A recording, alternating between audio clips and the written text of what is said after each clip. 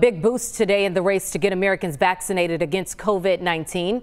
The White House saying now it will distribute more than 27 million vaccine doses this week, more than 5 million than last week. Texas also getting a big boost, expecting 1 million vaccines next week. And the state health department telling us they expect that to increase in April. Well, so many more North Texans are scrambling to sign up today. We brought you the breaking news yesterday on midday that Texas is opening up vaccines to all adults starting Monday. Lots of you with questions about that, though, and the process as well. Our health and wellness reporter, Sonia Azad, was all over this yesterday, this morning as well on Daybreak. And Sonia, you know, a lot of folks have questions. What are some of the top questions you are receiving?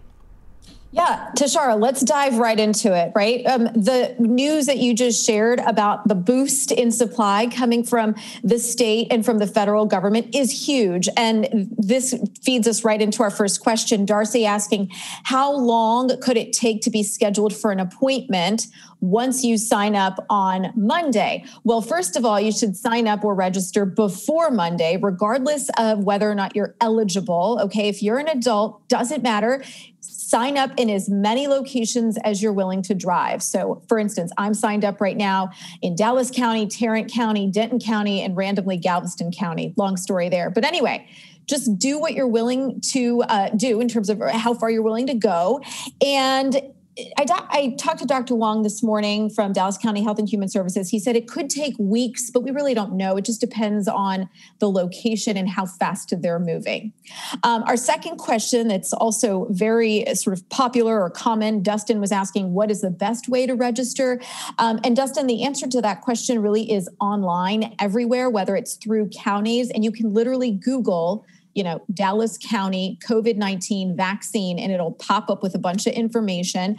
You could also register online at CVS, Walgreens, Walmart, Tom Thumb, Albertsons, Costco. GoodRx is sort of aggregating a bunch of options. And by next week, the state of Texas is going to roll out a website as well as a phone number that you can call.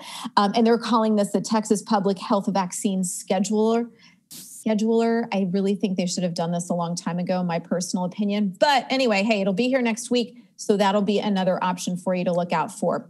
Our next question, where can a person get the vaccine if transportation is not available? This is a great question from Elizabeth, who's actually out of Montgomery County. She reached out to me and asked me that question. I did ask Dr. Wong that question this morning as well. He said, look, we are partnering with a lot of organizations. For instance, the Visiting Nurses Association is taking vaccines out to folks who are eligible through their Meals on Wheels program, right? So that those people don't necessarily have to come to a place.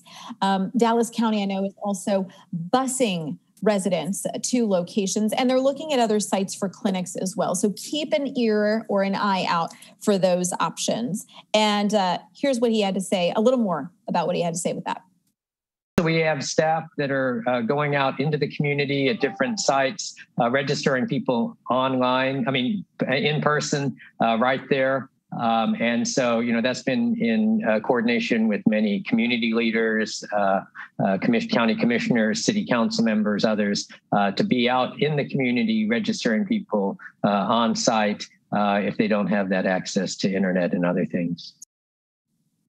Okay, and Tashara, another big question. A lot of parents asking about their 16 and 17-year-olds. They're like, well, Sonia, this is only for adults in Texas, right? So that's 18 and up. Well, according to Chris Van Dusen from the Texas Department of State Health Services, I talked to him again this afternoon. He said, or this morning, whatever time it is, he said, no, this includes 16 and 17-year-olds, okay? And those age groups are eligible to receive the Pfizer vaccine. Pfizer was granted emergency use authorization for 16 and up. The other two vaccines that we have that are options now, Moderna and Johnson & Johnson, are only for 18 and up. So this eligibility, even though it's dubbed for adults, does include 16 and 17-year-olds because that's in line with the FDA's emergency use authorization.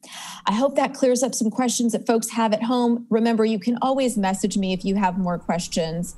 For now, we'll send things back to you, Tashara.